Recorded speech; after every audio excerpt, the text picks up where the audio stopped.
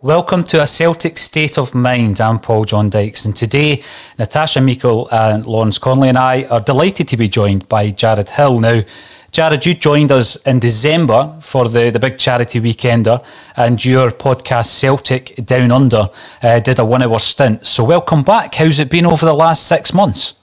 It's been, first of all, I just want to say thanks for having us on, and back in December and also again tonight. But yeah, it's been interesting for us. We've been coming out of summer, just hitting winter and lockdown over here in Melbourne again. So I'm seeing pictures of people over there in Scotland going to pubs and that, and I'm getting jealous. So lucky you guys. Well, I've not actually been to a pub yet. I don't know if Natasha and Lawrence have managed to do that. But yes, one on to Celtic Down Under. Your best place, Jared, let's be honest, your best place. Natasha and I were just talking here about yesterday, the troops on the Monday Club, speaking about Ange Postecoglou. There was a bit of criticism, I've got to say, after the show. It may have been quite one-sided, but you know what? That's their opinion, and that's what it's all about. But for the fairness of balance, I think it's only fair that we speak to someone who has seen the development of Ange within the game over there and give us a real insight. Also, we'll throw over some concerns as well, Natasha, because it's fair to say there's quite a few concerns been raised over the last few days, hasn't there? There certainly has. And I think a lot of it, like we've touched on, is lack of knowledge of Ange Postecoglou. I think for me, I'm quite happy to admit that I don't know a great deal about the A-League or the J-League. So for us, I think it's important that we listen to people who do know those leagues before making judgments. What's interesting for me has been the fact that the vast majority of Celtic fans have responded negatively to this rumour and don't think that this Ange Postecoglou is the correct person for the job. But if we actually look at the smaller percentage of people who think he's a great appointment and could do very well for us, these tend to be the people who know him and know the A-League and know the J-League better. So for me, it's interesting that the people who actually know him and know the leagues he's worked in think he's a great candidate. So that's what I'm really looking forward to find out more about today. At the same time, you know, I'm looking back through my own Celtic supporting life, going to the games in 1987, and I'm thinking of all the different appointments that we've had since then. Billy McNeil being the first one, and so on. Some you've been happy with, Lawrence, some you were unhappy with, but one thing's for sure, you still went and supported Celtic, and that is undeniably going to be the fact, whether or not it's Ange or another. That is not going to change. But you know what? It's okay to have that debate. I've seen a lot of people, Lawrence, talking about the kind of criticism around the appointment of Wim Jansen. I've seen a lot of criticism around, the arrival of Lubo Moravcik, because a big part of this, like Natasha says, it's all about how much do we really know about Ange, and let's speak to people like Jared who can give us a wee bit more insight.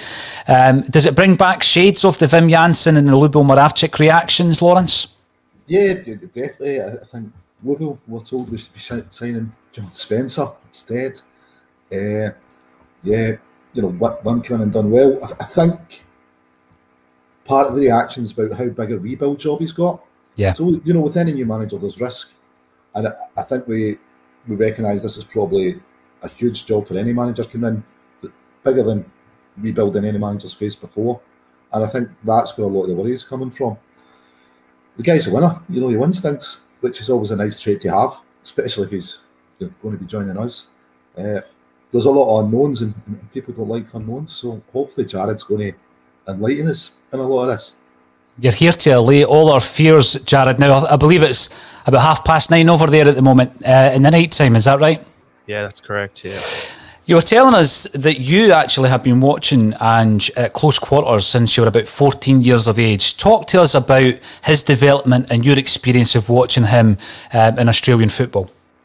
Okay, so with Australian football, we've got the A-League, which everyone keeps referring to. But before that, if we scale it right back to when I first started watching him, when he took over in about 96, managing at South Melbourne. So the local Greek club in the NSL, because that's what the old NSL over here was, the National Soccer League. You had all the clubs that were founded by the expats. So you had your English clubs, you had Melbourne Knights, which is where Viduka did his development at, which is a Croatian club.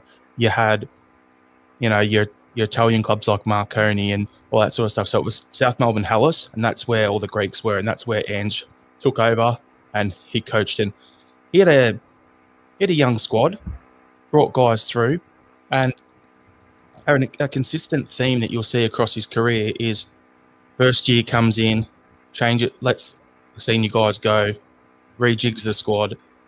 Second year, third year onwards, he has that success. And that's something back then that he let go of a few people, and you're like, what's he up to? What's he doing here? These are guys who are ex-Socceroos, senior play, like respected people in the game, and to see him let them go and then still go on and win back-to-back NSL titles at South Melbourne, playing an aggressive, it's kind of like the Dutch total football, or as I refer to it, Lisbon Lion football before then, because I think total football was stolen from the Lisbon Lions, but different story for another day. But he plays that aggressive. And to make a little jokey, you've got the title here, Ange Postecoglou, a case for the defence. His teams, it's not about the defence. If they concede 3, they're going to score 4. That's the mindset. So, you know what? When you're talking about the Lisbon Lions there, I totally agree with that. The total football came after it, so good shout there, Ange. But that is interesting, because we do talk about the old romanticism around free-flowing, fast attacking, exciting football, Natasha. And although it's refreshing to hear that, by God, we need a defence, don't we? We do. It's certainly been a weak point from this season. But if you ask Celtic fans what sort of football they want the team to play, it is that attacking, free-flowing, goal-scoring football that we want to see our team play. And if that's what Ange Postecoglou's motto is, if that's the sort of philosophy of football that he has, this, if you score 3, we'll score 4, I like that. I do like that, and I think that is a bit more synonymous with what Celtic try to do in terms of playing that attacking football.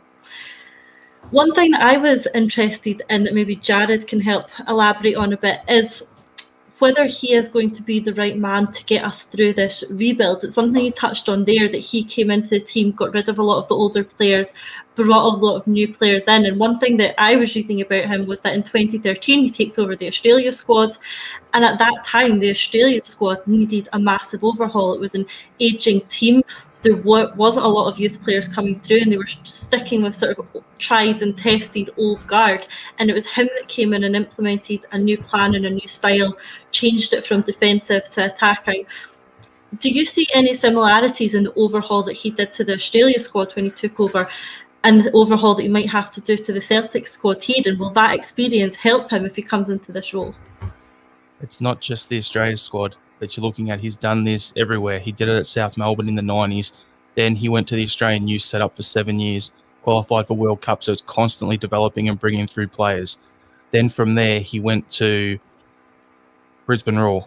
We skipped that season in Greece because he was unemployable technically at that point because of the way his national team youth setup fell apart. That was just, yeah, that, to me, knowing the sort of guy he is and the way he's bounced back, I can write that off, because a lot of managers, you see Neil Lennon in the media this year, I wouldn't be stressing about that. But then to go on to where he went to Brisbane Roar, and he went in there and he cut guys like Danny Tiato, an ex-Man City player. There was other guys there he cut, brought through the youth, won back-to-back titles, an Australian professional sport record of 36 straight winning games, like straight wins. To then leave that club, to come down to my local club in the A-League that I'm a season ticket holder of, Melbourne Victory, come back home to Melbourne for a season, signed a 3-year deal. Now, that's the one club that he's managed in his professional career that he hasn't won a league title at. However, he did 1 year there, then he got headhunted for the Australian national team. The following season, those guys that he recruited at Victory won the league in 2015. So it was his squad that went on to win it the following year, his work playing his type of football. Sitting there, week in, week out, watching that team, Victory are the biggest team in the A-League in terms of support, membership, all that sort of thing. So similar to Celtic. The way he come in, let guys go, brought in his squad, it's a similar sort of rebuild to what we're going through now at Celtic in terms of older players moving on, bring through youth, sign players, recruiting, all that sort of stuff to put a new squad together. So he's got that experience there. On top of that, as we touched on before we went live, then when he went into the Australia team, and you mentioned it, he let go a lot of the senior pros. He kept pretty much one guy, Tim Cale, as an attacker, one experienced midfielder, one experienced centre back, and experienced goalkeeper, and then brought the young kids, or not the young kids, but the youth through, other guys through, and build a squad. We were struggling to get 20 fit players for the national team over his the World Cup in 2014, and then his whole qualifying process the following year, or the following 4 years. He brought through and built that squad up to where I think it was close on 45 to 50 players had made their debut, and he built a talent pool, and everyone could just come in. It was next man up, which is what we need to have at Celtic. You look at this year, a guy got injured.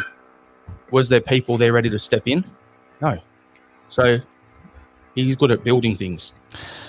That's a good point, because you look at where we were in January. We're having to bring in almost an emergency loan so that we've got a right back after selling Frimpong. Next season is going to be the first season where we have the Colts, and you hope that that is going to have that gradual progress from the Colts level up to the first team. So if he's building teams and he's building clubs, that's what I like to hear. Other things I've been hearing, and I've been hearing them all morning this morning, are players who have first-hand experience of working with them. And it's incredible how they are waxing lyrical. Even the guys who were freed, as you say, he's gone in, he's freed a lot of kind of experienced players.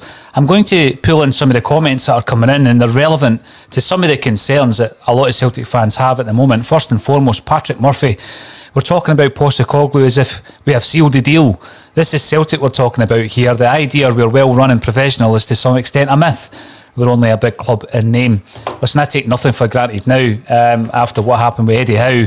And there's rumblings yesterday that already there are clubs in the EPL looking to bring him in. Everton have been mentioned, and I'm sure others will be interested as well. Now, there are also some concerns around the backroom staff. So Highland Paddy comes in, welcome to the show. No talk about our backroom staff. Kennedy will be his number 2. Depressing times ahead. I've also seen the story, don't know how much truth is in it, around Sean Maloney returning to the club in some capacity. Now, when you look at that, Jared, is that a concern? Because obviously that was the environment in which Neil Lennon entered, and it was an environment that I don't think did him any favours. He didn't have his own backroom team. Would that be an issue for Ange if he was to come in?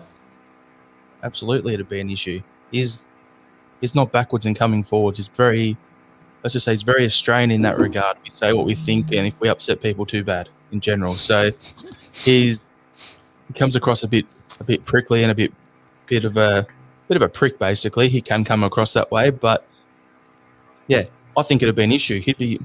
Every club he's gone to, he's put together his own staff. I don't see it. He did it at the Socceroos. He did it at Victory. He did it at Brisbane. He's done it at South Melbourne. He's gone to Japan, and his backroom staff, majority of them are Australian, and then he's got translators on the pitch with him. Now he's got 4 different translators on the pitch, and he just says what he wants. Everything's timed, all trainings happen, and he's got his translators doing that for him. He's not going to go into a club and just be dictated to. So I don't see that being an issue for him, because if he doesn't want Kennedy there or Strachan there, they won't be there. Yeah, it's a big concern, Natasha. I mean, Jared has referred to him as a prick. I've been called a lot worse in the last week, so that's fine. You can use that. That's no problem at all. What other concerns do you have, Natasha, around the possible appointment of Ange Postecoglou? One that keeps coming up, and I'm not sure it's one that I buy into, is that he has managed in the A-League and the J-League, and it's been talked about as if those leagues aren't at the quality we need for a Celtic manager. They want someone from a better European league. They want someone from the English league. My response to that is obviously that, the Scottish league is no La Liga itself, but for a club like Celtic, should we be aiming higher than someone who only has A-League and J-League experience? And what would you say that the standards of that league are at now, Jared? I was talking to someone yesterday, a journalist based in Tokyo, who thinks that the J-League is in the top 10 leagues in the world. Now, for me, I don't know that. I don't watch the J-League, so I can't have a comment on that. What sort of standard do you think it's at? What sort of league would you compare it to? Well, a perfect question, that, because I've been growing up watching Scottish football since I was a kid. Been watching Australian football for years, pretty much going back, as I said, to the 90s. And I've got a guy on my podcast who's based over in Japan. And so we've been having these conversations in our group chat anyway. So this year in the A-League, because of COVID and because of lockdowns and that, a lot of teams have actually gone and brought through the youth in the A-League. So at the moment, the A-League would be weaker than the Scottish top tier. It'd probably be championship level in Scotland. However, when Ange was managing here, and that's what I'm going to refer back to, when he was at Brisbane Roar and before he took the Australia job, those teams back then, the top 4 teams over here in a salary cap league, would have easily been competing for 5th, 6th, 7th and 8th in the Scottish Premier League, in my opinion. Easily at that level. There would have been teams there like Brisbane and Sydney, for instance, that would have been challenging for second. If Rangers weren't there, second. Otherwise, 3rd and 4th position. So it's a decent standard.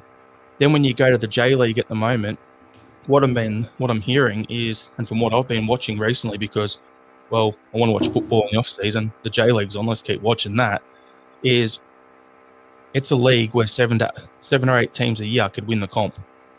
And the club that Ange is at has got like the 12th or 13th lowest wage bill in the league. Yet, when he first came in, they come 12th after half a season or whatever.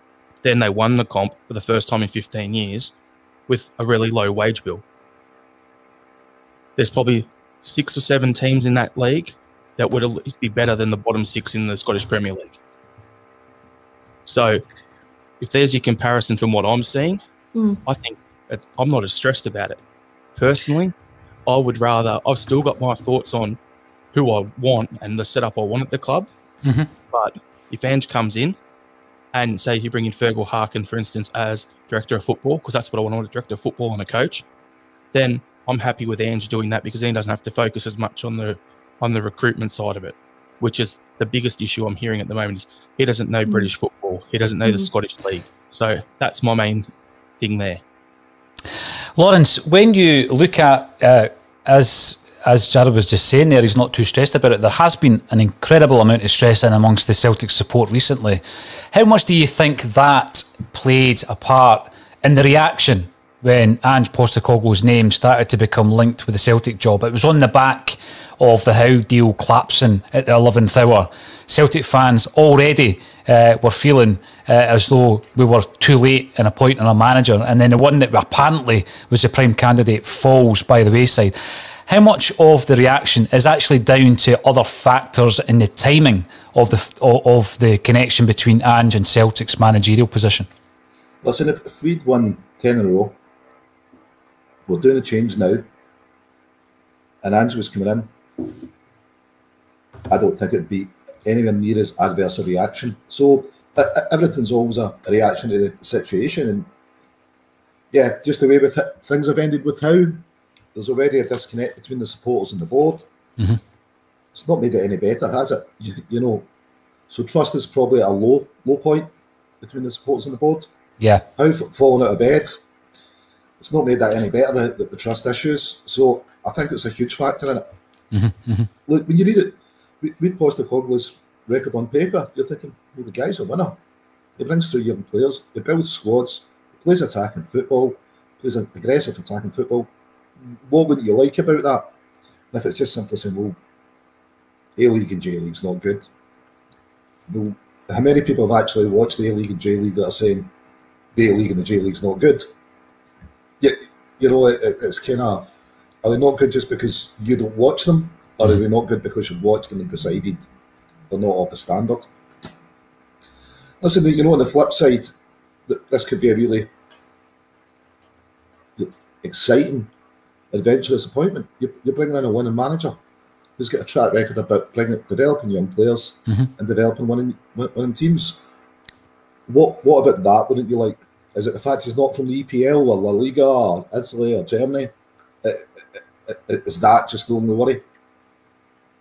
We've spoken loads on this podcast, actually, Jared, about the perception around players, managerial appointments, anything to do with Celtic, actually. You know, that there is a perception around it. Sometimes it's negatively viewed. And I think that some of the examples you could look at, I guess, are, you know, 21 years ago today, we appointed Martin O'Neill. But when you think back to who his successor was, it was Gordon Strachan. And I think back to those times, and there was a huge sense, I think, back then of, you know, maybe I'm wrong, but I felt as though it was a downgrade at that point from Martin O'Neill to Gordon Strachan. Strachan went on to win 3 league titles. Strachan went on to take us into the Champions League last 16 on 2 occasions, and he proved me and others wrong. But there was that perception. You look at Strachan, you think, well, he only ever managed 2 games in Europe before he came to Celtic. You look at the clubs he had managed, potentially at that time unfashionable clubs. So I'd take all that on board. The perception angle is one that can skew your view on it. One thing I'm a wee bit concerned about is I've been talking about, hearing some players who have worked with him, and they say, well, year 1's almost as though he's finding his feet, but year 2's where it all kicks into gear. And as you know, we're about 50 days away from our Champions League qualifier. Any of the 3 opponents are going to cause us problems, I think. And he's got to hit the ground running. Is that a concern for you, Jared, or do you think that, that was maybe a part of Ange's managerial career, that was him finding his feet as a manager? Is that something that you have no concerns about?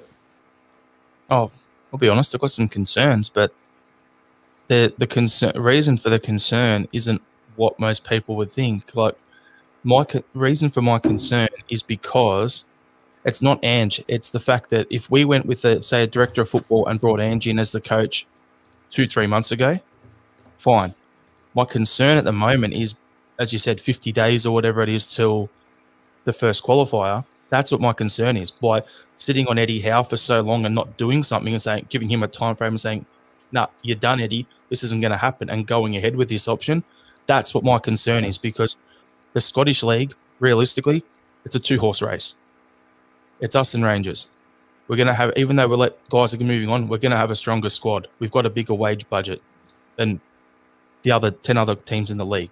Pretty much every team in the league with a bigger wage budget. So I'm not worried about his recruitment and getting things set up.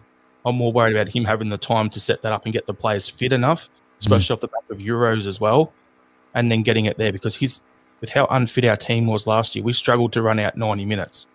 And the way Ange likes to play high energy press, and counter press, it's massive difference in the amount of minutes you're going to have to get in your legs on the training pitch to be fit enough to play that. See, the big thing for me is you're looking at some of the players that he might revitalise. I think the obvious one is going to be Tommy Rogic. Do you think, I've already kind of written him off, I would expect Tom Rogic to leave this pre-season. Do you think he's the type of player who could be resurrected by his countrymen? Tommy was an interesting one, because the old joke was Tom Rogic only has 1 lung. Like, he's not a very fit player. And with the way Postecoglou's teams play, he doesn't look like on paper he fits that. But then when you'd see him play for Australia, it was a very structured way that we'd press. Like, the ball goes to a certain area and then the winger would press up, but the striker would fall back. So the guy playing in the 10 role didn't have to run anywhere near as much as you think he'd have to as a press. So it actually would mask some of Tommy's weaknesses. So it could work. But at the same time, I don't see Tommy Rogic getting in that role in the team in front of David Turnbull.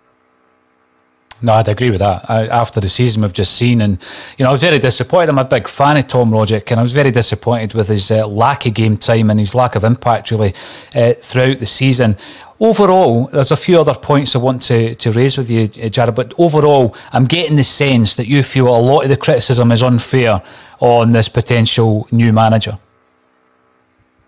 It's not unfair. I think it's more fear of the unknown from everyone. And that's what the main issue is. Like, if I had no idea who he was, I would probably feel the same way. I'd be like, who's this guy? Who we linked with him? But because of the history there, where I've seen his teams play since way back in '96, my sister-in-law's ex-husband was cut from the Socceroos by Ange when he came in before the 2014 World Cup, and I've seen and heard stories on that side of it. I know the sort of character he is. I know it's not going to faze him going into the club and rebuilding and doing everything he needs to. I think the biggest issues for me, as it was touched on earlier about the standard of the J League, the standard of the A League, the biggest thing for me is I'm seeing a lot of, this might be a little controversial, but I'm seeing a lot of people saying he's not of the standard because they don't know of him. Yet, how many times do you hear English fans saying the Scottish thing's a farmers league? Yet, the Scottish fans over there are doing the exact same thing about the J League and the A League. Over here, it's known as the world game for a reason, because it's not just played in Europe. And in the old NSL days, they had this thing called Euro snobs, because it was people who, no matter what happened in the local league over here, those people go, oh, I'm not going to bother go and watch the NSL because I've got a Man United game I can watch on TV, or I've got an EPL game. So there was always, the local league was always put down. So we've got that chip on our shoulder over here as Australians in terms of football, in the same way that the Scottish people do relating to the EPL. So I can see that theme and that narrative coming out in a lot of people's questions, more because it's the fear of the unknown rather than who is he. Absolutely. The other thing I was going to ask is, obviously, if he is to be the new manager of Celtic, he's entering the Goldfish Bowl, the famous Goldfish Bowl of Glasgow, that doesn't only take in the support, it brings in the media. It's a 24/7 occupation at Celtic or Rangers. I've heard people saying he doesn't suffer fools. You've said yourself that he's certainly, his teams like to play aggressively. Is there an issue with temperament that might clash with the kind of the culture of Scottish football? He's the sort that would tell someone, you don't, just be shut up, you don't know what you're talking about in a press conference. He's not going to sit there and cop it. They say he's the Aussie Bielsa for that exact reason. And the way his teams play and the way he comes across with the media, he's had major issues with this guy Craig Foster, who's massive in our football media over here for years.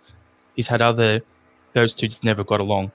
But then you've had him with other guys where there's been clashes, but he's a really switched on operator. You get a few press conferences, you understand, he knows what he's talking about, and he's not going to tolerate crap, basically. If someone's asked him a dumb question in a press conference, like the stuff we see a lot of the time from, the 5 Live team and the BBC guys, other than Michael Stewart, the rest of them, they'll ask some dumb questions. He'll clap right back at him, and I can't wait to see it. Natasha, you're on the press conferences next season. I hope you're looking forward to them. I absolutely can't wait. That sounds exactly what we need. Why should we just answer these questions that we get from the media without challenging them? If we can get someone who can come in and challenge the narrative of the media, who can call them out when they ask stupid questions, who can call them out when they are being slightly slanted one side or the other, let's get someone who can call them out. I think that he's exactly what we need in Scottish football. It sounds like he'll be a breath of fresh air from the media side of things in a way, and certainly no issues with him being that sort of character. I think it'll help. And we hear this sort of narrative that he's part of the City group. There's still the Lawwell links there, and that he's going to be another yes man, and that he won't get to choose his own backroom team. That'll all be given to him, and that he's going to be a puppet. Everything Jared is telling me says that this couldn't be further from the truth. He is not going to be a yes man. Australians aren't yes men by nature, as Jared has told us. Is that something you agree with, Jared? And do you have any concerns about him being a yes man for the board? Not really, because I actually don't think he's a Peter Lawwell appointment. I think he's a Fergal Harkin appointment. I honestly think Harkin's coming in as the director of football. He's going to be, who do you want as the manager? And because he's in the City group as the pathways manager and he's dealing with loaning guys out to these clubs, he's known Ange. Pep Guardiola's given Ange a good rap as well because they played friendlies against him. You got those guys that know him and know what he's like. Let's be all announced. I said on a podcast we recorded yesterday, but I'm like, you're going to have Don Mackay sitting in the press conference with Ange Postecoglou on one side and Fergal Harkin on the other, and that's your lineup. And he's not going to have to be a yes man because he knows those guys. They brought him in. I think if Peter Lawwell was still involved and he was getting in his ears and you have to do this, you have to do that, Ange is a sort of turn around, flip my bird and say, jam it.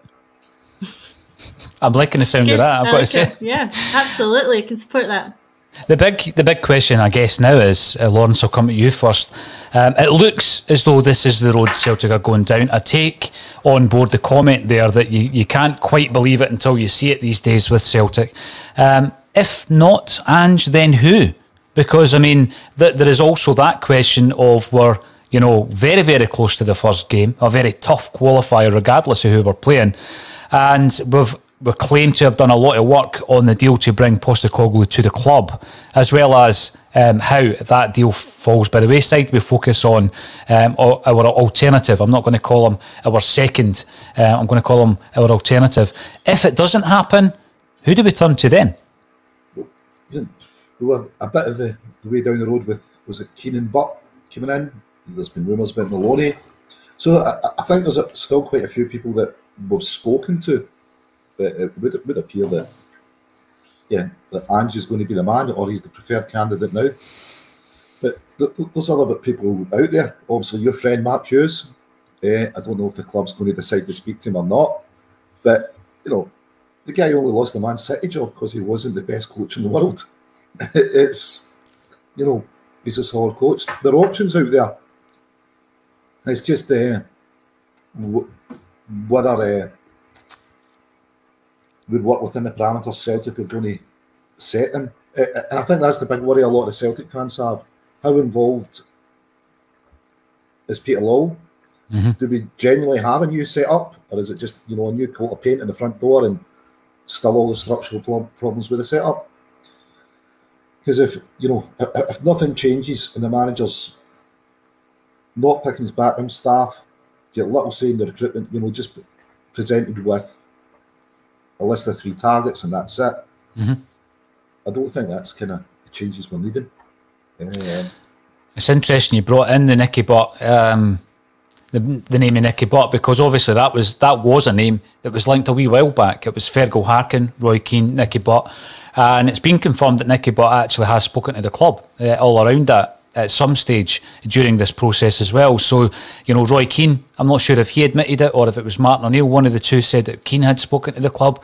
I think that was another option. I don't think it would be a particularly well accepted option. Natasha, we've seen a lot of the chat around Roy Keane. Personally, I don't think that's what Celtic need right now. But what about yourself? If this deal was to fall down, and I'm not being negative here, where do we go after that? Because there is even the suggestion that we play that first game. If we can't get the deal for Ange over the line, John Kennedy's in that dugout. I think it shows how far we've come from being certain that Howe was our man to now even being considering Kennedy and Keane again.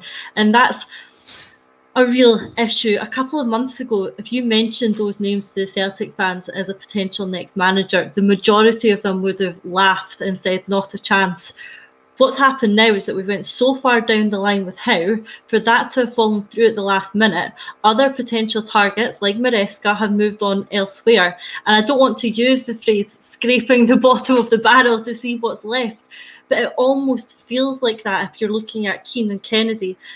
It's very clear that they were never the first choice option, or probably not the second, third or fourth either. But we're looking to find ourselves in the position. What if that's all that's left? Do we just take them? And that's never a position that a club like Celtic should find themselves in. And the concern I have with either of those appointments, and to an extent Postecoglou as well, is by Celtic releasing that statement about Eddie Howe, whoever comes in next knows that they're not the second choice.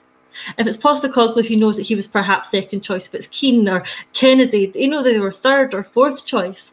So my concern is that for whoever comes into the role now, they're going to be scrutinised under this lens of, well, you're not Eddie Howe. Eddie Howe wouldn't have dropped points there. Eddie Howe would have made that work. Eddie Howe would have done this. So whoever comes in is always going to be fighting against this narrative of not being the first choice and not being the calibre of manager that Eddie Howe is. And I think that's going to put whoever it is off to a difficult start. The encouragement that I've taken from this conversation today is Postecoglou doesn't sound like the kind of guy that's going to let that bother him. He sounds like the kind of guy who's just going to come in and get a job done. So I think that'll help. But from the fans' perspective, there is still going to be that lingering feeling that he is number 2. Yeah, I think so, Jared, and I think that it's a good point, because when Brendan Rodgers left, and due to the success that he had, circumstances he left under, Neil Lennon comes in and he was on a very short leash with the Celtic support, because then you're thinking, well, that player wouldn't have been as unfit under Brendan Rodgers. I heard that being said time and time again, or we'd have had better shape under Brendan Rodgers, and you do, or the culture, we kept hearing about the culture under Brendan Rodgers, you do get that. It sounds to me, like Natasha says though, Jared, that I don't think that's going to bother him. But there's another manager who we'll probably talk about later on in the show who has completely embraced what Celtic are all about, and that's Fran Alonso, who's obviously managing the women's team. He speaks, he's got so much charisma, so much passion for the club. Are we going to see much of that, do you think, from Ange if he was to come in? Firstly, Fran Alonso, what a suit game. I just want to quickly say that. Absolutely. Yeah, but and he'll embrace it. He always does that. He's one of those guys. You get a win, after the game, he'll go over to the active support, wave them up, sort of thing. Started a whole thing at clubs where after the game, he'll go raise that wave, like hey to the active support, cheering each other, that sort of stuff. Likes to engage with the fan base, and that's so. I think he's probably more along the lines of what Fran Alonso is doing than what Neil Lennon was doing last season. Mm-hmm. So, yeah, I think he'll fit in well. But the only issue, a concern I have is Martin O'Neill always said you're 3 losses away from getting the sack at Celtic. And because of what happened with Eddie Howe, Ange is going to cop it as soon as we drop points. And I can tell he's going to hide into nothing, but that's not going to faze him. His personality type, he's not going to give 2 hoots. He'll just get on with it. That's good to hear. It is good to hear. One final thing, perhaps selfishly, I would guess, is I've heard a lot of fans who are based in Australia, and they've got a massive fan base out there who don't get to see the club. Jared, you really don't. I mean, I know in the past there was Australian tours, and it's difficult, isn't it, with the fixtures and all that kind of thing. Is there a wee bit of you thinking, we're going to claim a bit of Celtic here by having the gaffer in charge, and he's obviously representing? Oh, that's something when I told my wife about the link, she's like, that'd be great. Actually, you'll hear about him in the newspaper. You'll actually get a bit more TV time. And I'm like, yeah, but the best thing will be if somehow we can get in, like we win the league this year, we get straight into the Champions League group stages, then we'll be playing on Saturdays. Then it's on. Then the games will be shown on TV. Then we'll be able to get back out to the CSCs and have a sing-song and carry on like we like to do. But when you're in the Europa League and you're playing on a Sunday night, when the time zone changes to 11 hours different and you get a midday kickoff, it's 11 p.m. or you get a 3 p.m. kickoff, it's just a nightmare trying to watch the games over here. So all I've got to say is if Ange gets the job on that perspective, it will be great for us Aussie Celtic fans over here. But I want what's best for the club. Celtic's in my blood. It's been there my whole life. I want what's best for the club above all else. So I still personally have my opinion on who I wanted in the role, and he's still available. But I wanted, you mentioned about Mark Hughes and them a while ago. But for me, it was always, I wanted David Webb as director of football and I wanted David Wagner as manager. That's what I wanted coming in. If they don't get it and Ange comes in, I know he can do the job. So I'm happy with that too. No, it's excellent. And will you come back on if the announcement is made, Jared? Will you come back on a Celtic State of Mind? Sure thing. Brilliant. I really look forward to that. Thank you so much. Enjoy the rest of your evening. I really appreciate your input. No problems. Thanks for having me. Good, Jared. That was excellent. A brilliant insight. Natasha, I'm going to come to you first. Right, we've gone into this. We've heard the Monday Club's views yesterday, which, by the way, are the views of many Celtic fans. We're not the views of all Celtic supporters. We don't speak for the fan base, but there's a lot of criticism going on around this appointment. We've now got the other side of the coin. It's been flipped. Has it changed your perception at all in the race for Ange Postecoglou? Do you know what? The more I read about him and the more I hear about him, the more encouraged I get. And that today from Jared has helped that no end. I think what we acknowledged at the start of the show is that we need to listen to people who know better than we do about things. I think that's something that people might find difficult in all aspects of life. But if somebody knows more about something than you do, listen to them, soak it up. You don't have to agree with them. Just take that knowledge on board so that your opinion is then an informed opinion. If anyone has listened to that today and still thinks Postecoglou is nowhere near the man for the job, that's absolutely fine. But by listening to these people and having more information on him, then you can inform that opinion on him. Simply disregarding him because of the league he's come from, or because you haven't heard of him before, or you don't know how to say his name, that's not enough of a reason to assume that he will fail at Celtic. Take everything on board. Do I think it's a risk? Yes, I still think there are elements of risk there. I still think there are concerns. But for me, everyone we are now being linked with has an element of risk and has an element of concern. Nobody is universally going to think that Keane is the right man for the job. Nobody thinks that Kennedy is the right man for the job. There's risks with both of those appointments, and there's risks with Postecoglou. I think what we saw with Howe was that he was someone that the fans universally thought was the right man for the job, and one that really sort of united people in their view that, yes, he can come in and is the calibre of manager we need. I think everyone that's left, everyone that's now in the frame, there isn't that sort of universal view on anyone. If it is Postecoglou, then Celtic fans will get behind him. They will. I just see it going, it's on a knife edge. If we appoint Postecoglou, I really feel it could go one way or the other. We could get complimented for taking this risk and it massively paying off, and we've tapped into a new market and a new nationality of manager, new leagues, and found, a real sort of rough diamond there who's going to come in and improve the team. Or it goes the other way and people say, well, I told you that was never going to work. And you don't know until you've tried something. And for me, still risks there, but I'm certainly more encouraged after speaking to Jared today. Lawrence, when you look at the situation we're in, and without using it as a reason to beat the board again, it's difficult not to, really. That we're sitting here this late on in the process, and the board have led us to this point. Now, all you ever hear is the decision-making process. You hear Dermot Desmond, you hear Peter Lawwell. Very soon the name Lawwell will be replaced by Dominic Mackay. You never hear about the other people responsible for the big decisions at Celtic Football Club. You never hear anyone calling out Ian Bankier and his part to play in the decision-making process at Celtic. Isn't it about time there was a wee bit more responsibility kind of taken by people like Bankier et al.? Yeah, I think so. I mean, we've been calling for boardroom change. There was rumours of Ross Desmond coming on board at boardroom level.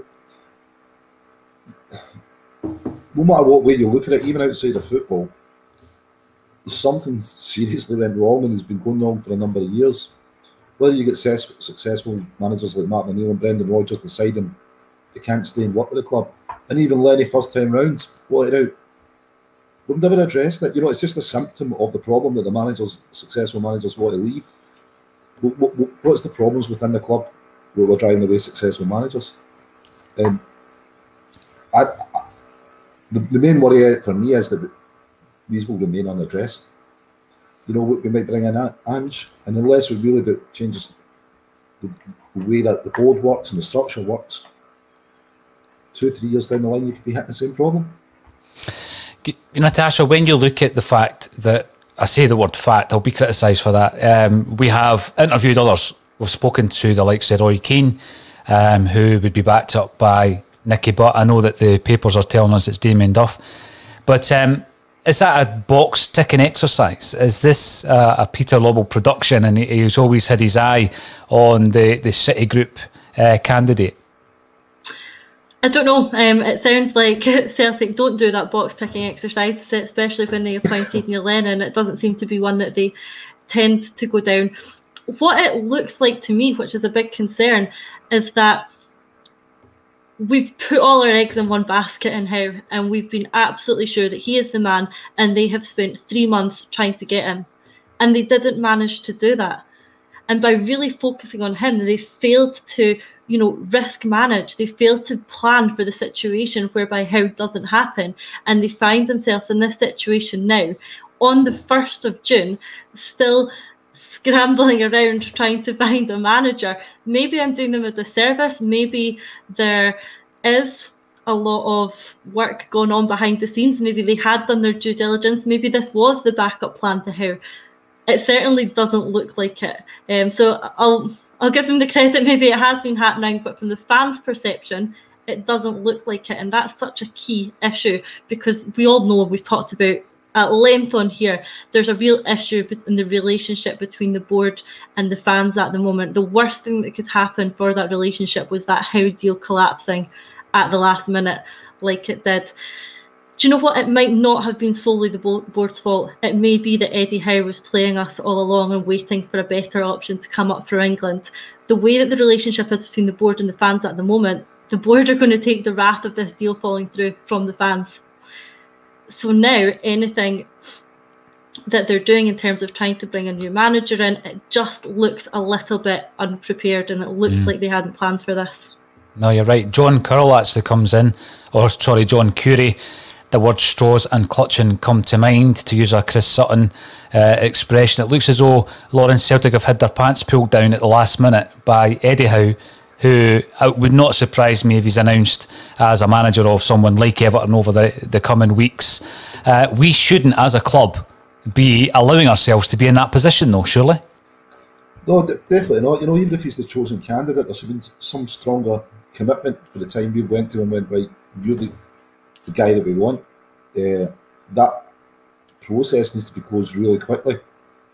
And obviously it wasn't closed. You know, it was like, oh, you know, there's rumours of a memorandum of understanding or whatever. That's not signing a contract. you need to get him signed up to a contract. And in fact, it's bizarre that people that do so well in business were willing to let that run so long without the guy put his name to a contract.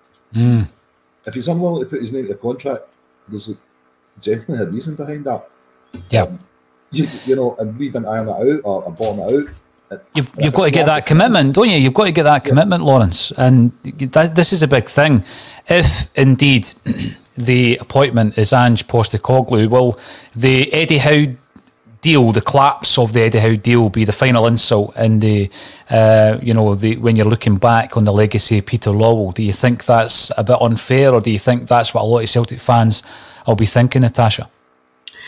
You know, I think the way that it has went the last couple of years, everything good that Lawwell has done for the club, and it is in there, he has done good for the club, but it is all going to be so tarnished by what has happened over the last couple of years. To me, it does just look like someone who has stayed in a job for too long, and that's why CEOs have a much shorter turnover period than we saw Lawwell have. And I think now Celtic fans looking back on it are going to focus on the deals that we didn't get over the line.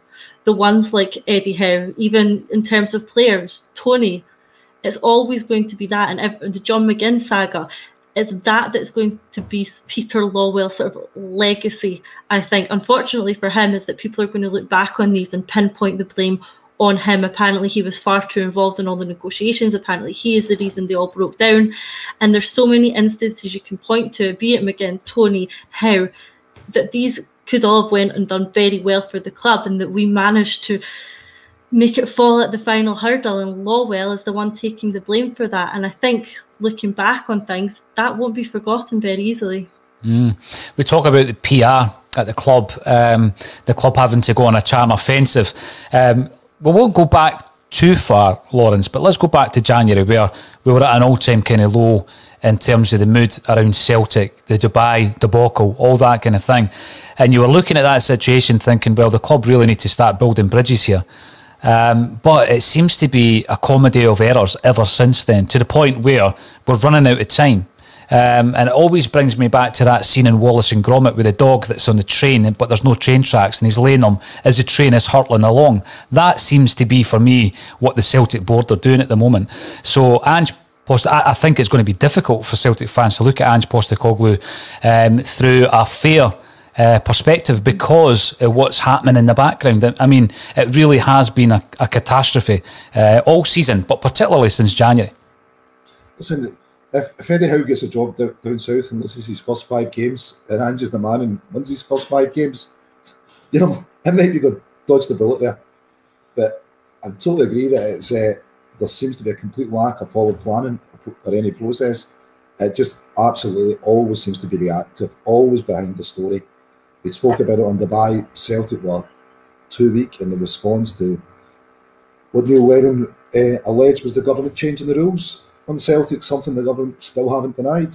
But you're going, well, where's the Celtic PR in this? Where is this? This is something definitely they could have built some kind of relation with the fans with, coming out stronger. But the PR seems almost non-existent, really, doesn't it? It's just, at times you just seem to release statements and wait to see what happens, and then we'll see what's happened. We'll come into work tomorrow and decide what we're going to do. There doesn't seem to be any kind of joined up plan here, and gaming out situations. You know, there's a number of scenarios. Maybe there's only 3 or 4 responses. Well, if there's only 3 or 4 responses, what are our responses to do with 3 or 4 and just walk through things. We don't seem to do any of that, and it's terrible.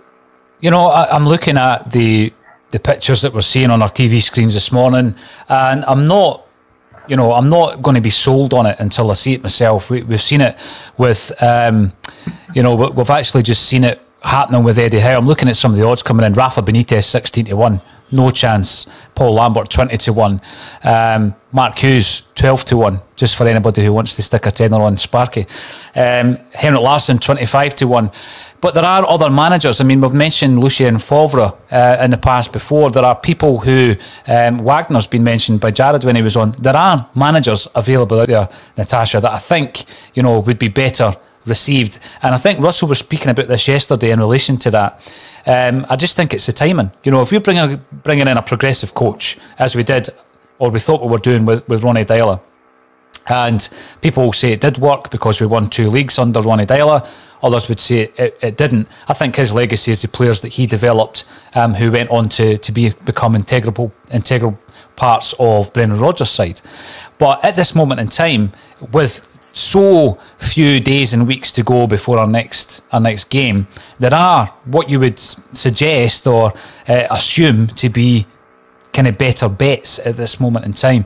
As I said at the very top of the show, I will back the manager, whoever that manager may be, but I still think that Celtic are really going down a road here of no return. And if indeed we do appoint Ange, I really don't hold much hope in terms of this so-called charm offensive when it comes to season ticket sales as well, which is massive this season. Yeah, that's something I agree with. No matter how many Tokyo-based journalists, Australian journalists tell us how good an appointment Ange could be, Celtic fans still are going to look at this, quite rightly as I do, and say this is a huge, huge gamble in a season that we really can't afford to take. A huge gamble. We know what's up for stake this season. We know that in terms of the Champions League draw and the money that comes from that.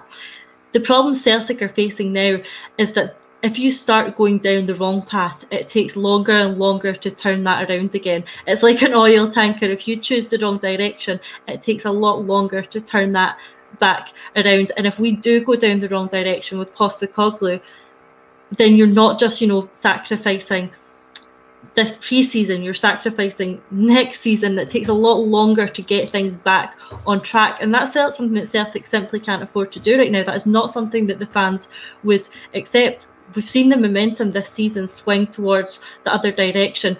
We need to start swinging that back as soon as possible before it goes further in the wrong direction, and appointing the wrong manager won't help with that. Whether Postecoglou is the wrong manager remains to be seen, but for me, there's just such a massive risk there, and I think that's going to be really hard to overcome. I agree with that. Now, this is one coming in from Alan McFadgen. It won't go over the head of Lawrence. It might go over the head of some of our younger audience members, but Wagner hasn't done a thing since Heart to Heart. Stevie Clark's actually speaking about tomorrow night's friendly.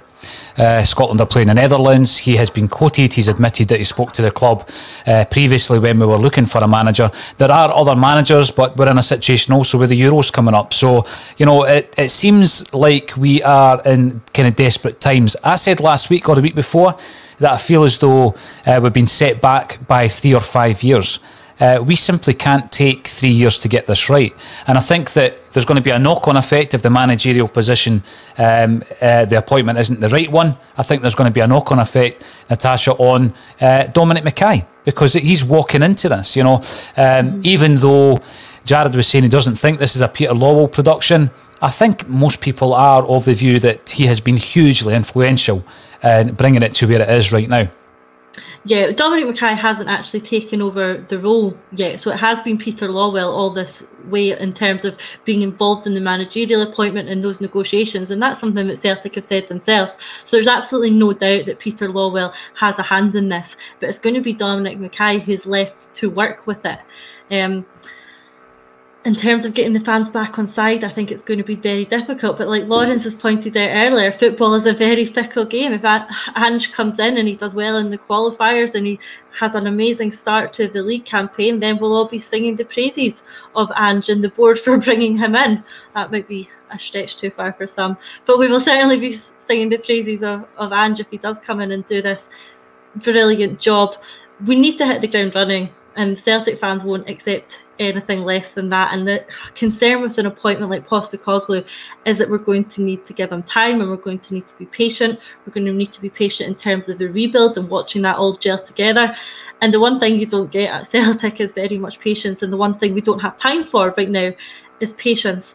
And my concern aligns with yours, that this is not a 1 year rebuild sort of job. This could be longer. But with the right managerial appointment and the right signings in terms of players, it could be shorter. So if we find the right manager, the right players, we can reduce the time that the rebuild is going to need. Whether we do that or not will remain to be seen. Lawrence, I'm going to ask you this one. An interesting point Jared made. He didn't believe that it was a Peter Lawwell production. He thought this is a Fergal Harkin one, and he believes that Fergal Harkin's the director of football. There are murmurings that isn't going to be the case. Sean Maloney has been mentioned as coming back to Celtic. I'm going to throw something at you here because this is the way Celtic seem to do things. What if we don't have a new manager in place come the Champions League qualifiers? What if the managerial team is bolstered by Sean Maloney? What if we go into those qualifiers and hope to scrape through them because that's what we do at Celtic? Rather than actually getting ourselves properly prepared for them, we try to go for the cheapest option and scrape through them and maximise the revenue. I mean, that for me is a possibility. Under the current circumstances, it would be an absolute disaster, but I still don't think I can write that off. You can't write that off, but there's also the possibility we get a new manager in and we don't invest in the team again until after the qualifiers, because structurally we haven't changed anything. The board hasn't changed. We've got Don Mackay's a new name there, maybe a new director of football, but unless we change our processes to start preparing for things properly, does it really matter who the new manager's going to be? If it's, I think we need to see bigger kind of structural changes at the club and maybe process stuff. And part of that is saying, right, well, when do you gear up for the Champions League qualifier? Yeah, exactly. Or a Champions League group stage? Do you do it after you've qualified and give yourself a 2 or 3 week window to get players in, or do you do it when you're in the Europa League? Wait a minute, that didn't work for how many years in a row? Exactly. But you know what? We're just going to keep approaching it the same way. You certainly don't look at it about 50 days before the first fixture, whilst we've got the Euros to look at as well. Natasha, I think 4 transfer windows needed. I don't disagree with Jason. I think that this season, if nothing else, showed that bringing in 6 or 7 players can often be very difficult to bleed them into the team. If you're bringing in 3 or 4 at a time, it might well take 3 or 4 transfer windows to get this right. Now, we have already mentioned Fran Alonso. Natasha, talk to me about the Fran Alonso effect. I mean, you have been at the game. You were at the game at the weekend. Fantastic. Hopefully we'll get you to the Motherwell game as well. What has he done? I mean, he's injected enthusiasm. He's basically got our buy-in. I think ACSOM bought into Fran and bought into the women's team as well. It worked hand in hand. And now we're sitting top of the league. The other week there I was going on about hopefully we can get a Champions League place. We might even win the league. It's coming right down to the last day, isn't it? Fill us in on what's been happening in the women's game. So firstly, all credit to Fran Alonso, an infectious character, and you just have to watch him at the side of the park. I was lucky to get along to the game against Forfar at the weekend, where the girls won 10-0, an absolutely incredible result, really. And what you saw at the side of the park was Fran Alonso's enthusiasm, his encouragement. He never left the edge of that pitch, and he didn't stop talking and encouraging the girls all game. If something didn't come off, it was more encouragement, it was more positivity, pointers on what we do next. He's infectious, and being there at the game and listening to what he said and the instructions he was giving on was really valuable insight. And one thing that you see is his enthusiasm and his passion and his drive at the side of the park transfers onto the pitch, and we see that in the girls. And you just have to look back at some of the big results this season, the 3 Glasgow Derby wins, all won by the narrowest of margins in really tough games. And it's that grit and drive and determination that has won those games. And you can see that comes from Fran Alonso at the side of the park. So certainly all credit to him as manager. In terms of where we stand at the moment, we're in 2nd position. Glasgow City still top of the league, and to be honest, looking on course for their 14th title in a row, which is simply an incredible achievement. If you'd said at the start of this year that Celtic could get 2nd and get Champions League football, everyone would have agreed that was an absolutely brilliant result in the circumstances. So going into the last game of the season, Glasgow City are playing Rangers. Celtic are playing Motherwell. It's a game that Celtic are expected to win. If Celtic are to win the league, we would need Rangers to beat Glasgow City. I'll let people make their own minds up as to whether that'll happen or not, and how much effort we might see there. it's unlikely that that would happen anyway, to be honest. Glasgow City are a very, very strong side, and I would put, if I was betting on it, I would bet my money on Glasgow City to beat Rangers. If they didn't, if Rangers do win the game and Celtic overcome the current 3-goal deficit, then there is still the chance that Celtic can win the league. Realistically, it is looking like second. Celtic still need to go out and beat Motherwell. Motherwell are certainly towards the lower end of the table, so it is a game that Celtic should win.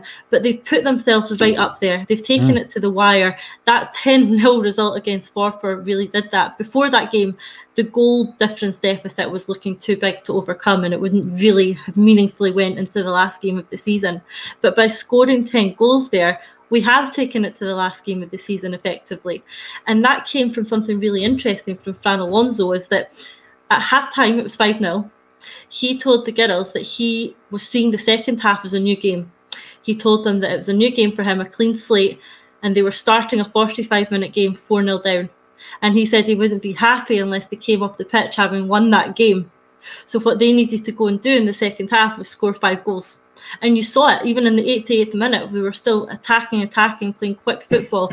And it was an interesting tactic that certainly worked, because they went on and scored another 5 goals, winning 10-0 and decimating that goal difference with Glasgow City, taking it right down to the final game against Motherwell on the 6th of June. It's going to be live on the BBC Sport website. I'd encourage everyone to tune in and watch what's going to be a very exciting game for the girls. I've got a question for you on this, Natasha, because I'm new to the game.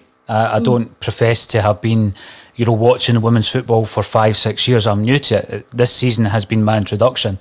And I find it interesting that, for example, Emma Hayes, Chelsea women's manager, has been linked to professional jobs in the men's sport. And I think it was Andy Townsend recently said that it's only a matter of time before a women's team has a manager who transfers to a man's professional team. Now, when you look at that situation, you look at the job that Fran Alonso has done. Champions League football would be fantastic for the club, for the women's team. I would expect, because of the job he's done, for there to be suitors all around Fran Alonso. Do you think that it would work both ways? Do you think the men's sport would look at the job he's done in the women's game and think, we might actually get him in for an interview, he might be the man for our job? I know that he's got experience, obviously, in the man's game before. Yeah, it is. He has experience down in England. He worked in Liverpool, he worked at Everton, he worked at Southampton. So he does have experience in the men's game. But for him, and I asked him about this, about the transition to the women's game, his view is it's still football. There's different challenges, as you would have in any team, but it's still football. The principles are still the same. There's some nuance differences that he explained on my interview with him. If anyone wants to go and have a watch of that, it's on the State of Mind YouTube channel. But it's really interesting insight to some slight differences, but the overarching view is it's the same game. What you can really tell with Fran, though, is that he's passionate about women's football. He's not only passionate about Celtic, which he's completely bought into, but he's passionate about women's football and the development of the women's game in terms of facilities, in terms of professionalism, in terms of the league. So for me, I think that Fran is going to stay in women's football. I think that it's something that he sees his career advancing in. But there's certainly no reason why someone who has been a women's football coach couldn't then become a man's football coach, and vice versa. We talked about Emma Hayes. She was linked to the Wimbledon job, and when she was asked about that, she considered that a step down, and quite rightly. She's managing Chelsea right now, who just competed in the Champions League final, who have some of the best female footballers in the world. Why would she give up that role to go and coach? With no disrespect, why would she give up that role to go and coach Wimbledon? Not least for the fact, as she alluded to, that they couldn't afford her. So I think one thing we see with Fran Alonso as well, every time that he's mentioned, you get the comments on social media, oh, we should take him to the men's team. One that came in recently is, oh, we should give him the top job. He already has the top job. He is managing the women's team. We don't want to take a talent away from the women's team to support the men's team. He's doing an excellent job there. He's happy in his job, and he's doing very well at it. So all credit to him and all credit to the job that the girls are doing this season. And I certainly look forward to seeing where it can take us next season. Looking forward to the weekend, Natasha. Hopefully we get in there and we get live updates from the game as well. I know Lawrence has bought into the women's sport in a big way this season as well. It's been a tremendous return to action on ACSOM. It was a quiet weekend, so I'm glad to be back in the saddle, and it was nice that Jared joined us all the way from Melbourne, and hopefully he'll be back at some point during the pre-season or maybe next season. But thanks everybody for getting involved on YouTube, Twitter and on Facebook. Thank you to Natasha Meikle and Lawrence Conley for joining me on A Celtic State of Mind.